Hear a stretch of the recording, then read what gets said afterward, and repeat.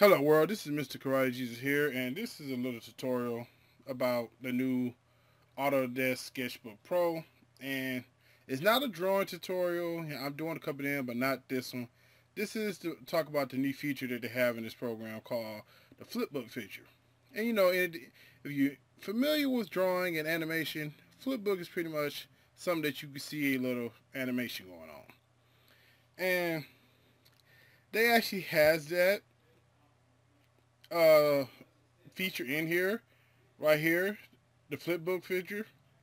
And I could click here, and you could go to, as you can see, the presets HD 1280 by 720, and you get old format of video, the NTSC 720 by 480, or you can just go full HD, or you can customize it to your liking.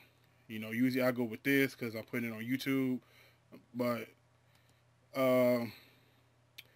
you see your dimensions 1280 by 720 frames per second. You go here, 24 frames, probably the default is the default, but I mostly go with 30 frames per second, because most video formats cater to 30 frames per second with movies and animation and stuff like that.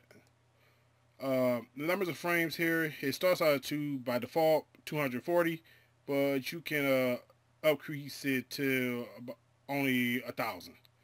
So that's that.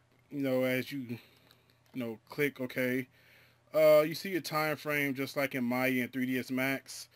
You have your time frame here at the bottom, your playback buttons. The frame start out at of course, like I said, when you put it in, 24. But I want to go here, open up a recent one that I've been working on myself, animation for a little web series I'm starting basing off my comic here, Omen. By the way, that you can get on Amazon right now, and I'm probably going to be doing a little sale for it this weekend or next weekend, so be on the lookout for that. It'll be in the description below. But yeah, this is a little animation I'm working on for it. This is my main character, EJ, and as you can see, as I push playback, he's kicking some guards. But yeah, nice smooth ass kicking right there. Looks pretty cool. As I come here, I'm going to stop it. Now, I got it right here at 10 frames, but I set mine to 450 because that's how many frames I need to draw out this whole animation, what he gonna be doing. But you can come here, type it in, let's say 25, and it increased the amount to 25. Oh, forgot I had some. Oops. So put that frame back. What is that? So as you can see, what I had at 10, it didn't come to these 2 frames I was working on, and as you can see now, the frames I was working on right there, and that's the animation.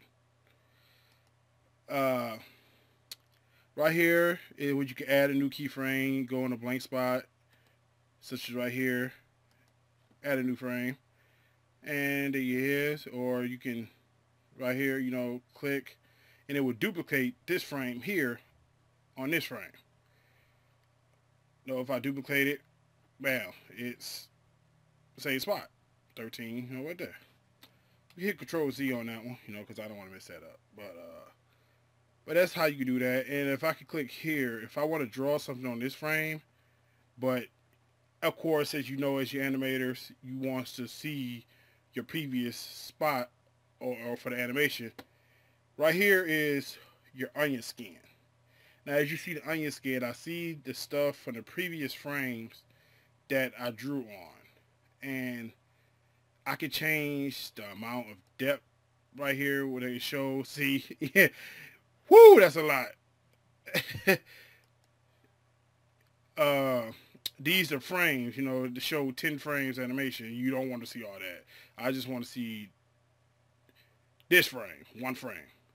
Like this frame right here. I just want to, if I'm drawing on 12, I just want to see frame Well, no, I mean, if I'm drawing on 13, I want to see frame 12. My bad, I was messing up, stumbling on words. But that's what you want to do right there. And then, you got your previous frames. This shows the ghost of, if you had a frames going this way, you could see, the frame of 14 and 12. So that's a little different. You can change what you want to see on that. And that's pretty much the gist of it right there, of this program. And as you go to export, you can export all frames. And what that does is, export every one of your frames into, your images somewhere, so you could put it in a program such as Adobe Premiere or my favorite, Flash, and composite it all together to make your full feature animation of your movie or whatever you try to do. So this is the animation, and I hope you guys like it, and feel free to try this feature. It is very amazing, and it's a very amazing art tool for all you artists out there. Go try out the trial. Go to AutoDesk.com. Download the trial. Experiment with it. It's also for your phones if you have an iPhone or Android. They also have it for phones and tablets. So experiment with it. Have fun, because I know I love it. And stay tuned for more videos on the artistic style. And stay tuned for more videos for video games and every other thing. So catch y'all later, y'all. And peace.